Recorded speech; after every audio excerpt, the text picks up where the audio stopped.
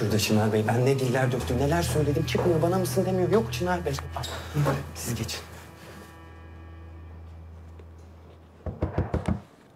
Jülide. Jülide bir çıkar mısın Jülideciğim? Bir konuşalım. Hadi bir çık konuşalım Jülide. Çınar ben rezil oldum Çınar. Jülideciğim niye rezil olacaksın? Rezil falan olmadın. Bak bu sahne atılma olayları bir kere her oyuncunun başına geliyor. Sen de biliyorsun. Bak sen bir çık. Bir şuradaki masaya oturalım, konuşalım. Ben sana anlatacağım kaç tane oyuncunun başına geldi. En baba oyuncuların bile başına geliyor bu. Anlıyorum. Tamam biliyorum yani ilk bölümün, ilk heyecanın. Şimdi herkese söyledin, insanlar soracak sana ne oldu diye. Hepsini anlıyorum. Yani berbat bir durum. Onun da farkındayım ama... Yani bunun seninle bir alakası yok Jülide. Lütfen Jülideciğim hadi aç şu kapıyı. Juju hadi ne olursun çık, yapma böyle. Hadi Jujucuğum lütfen.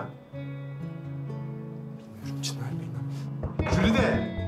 Jülide. Bak Jülide merak etmeye başladık. Aç şu kapıyı çık hadi artık. Hadi çık bir konuşalım Jülide. Jülideciğim. Juju hadi. Bak endişeleniyoruz. Jülide şu kapıyı açar mısın? Bir aç konuşalım. Hadi. Bak kıracağım yoksa kapıyı Jülide. Çınar Bey kırmayız. Jülide.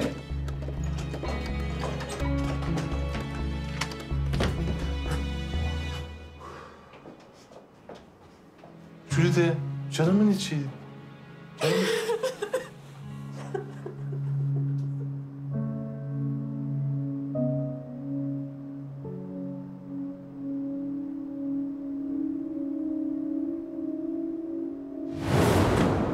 Nasıl olmuşuz?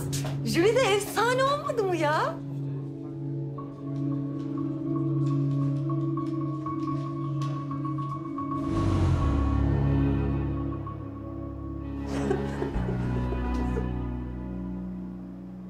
Çınar ya, Çınar.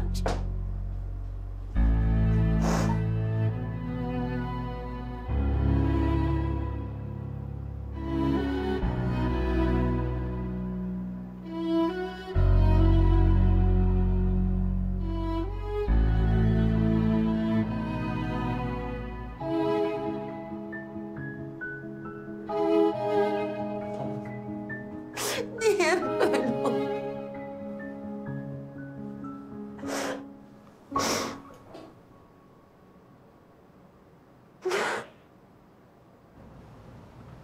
Hoş geldin bey.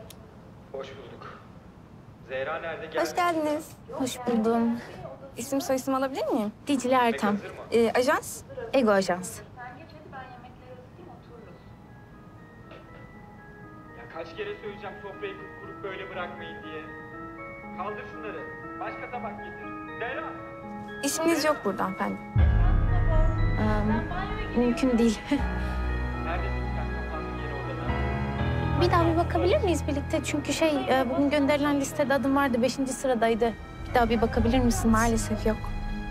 Ama bu çok mantıksız. Yani bakın arkadaşlarım içerideler zaten oradalar. İsterseniz ben size menajer kartımı vereyim ya da asistanım içeride. Onu arayayım. Hangisini yapayım? Ego Ajans'ın listesinde Dicle diye birisi yok.